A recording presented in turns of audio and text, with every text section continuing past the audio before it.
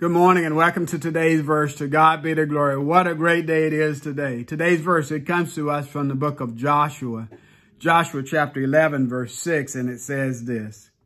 But the Lord said to Joshua, do not be afraid because of them, for tomorrow about this time I will deliver all of them slain before Israel. You shall hamstring their horses and burn their chariots with fire. After the kings in the promised land of Canaan heard about what the Israelites did to Jericho and Ai, they gathered their armies together to fight against Joshua and the children of Israel.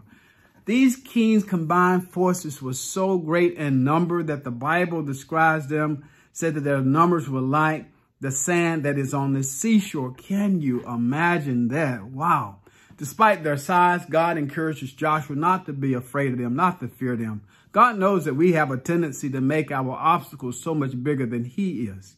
Despite the overwhelming odds, God promises victory and provides specific instructions on how to handle the situation. Now, this shows us that when God is with us, our obstacles, even though they may seem to be great, they're not too great for Him to handle. And His guidance is key to overcoming the challenges that we face, whether it is in our personal life, whether we're dealing with a strained marriage relationship or rebellious children or an annoying neighbor that we got to deal with every day, or maybe it's in our professional lives.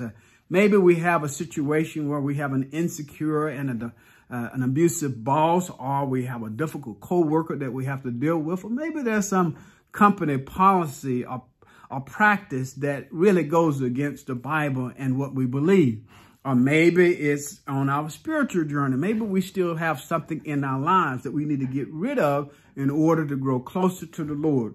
Now, whatever it might be, this verse reminds us that with God's help, we need not fear. We need not be afraid.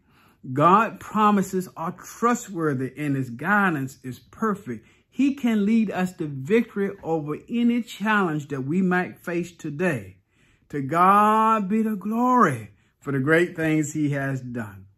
I pray that you would meditate upon this verse. It would be a word of encouragement to you as you go throughout your day. I pray that you would have a great day. Have a safe day. And then tune in again tomorrow. Yes, as we consider today's verse. Amen.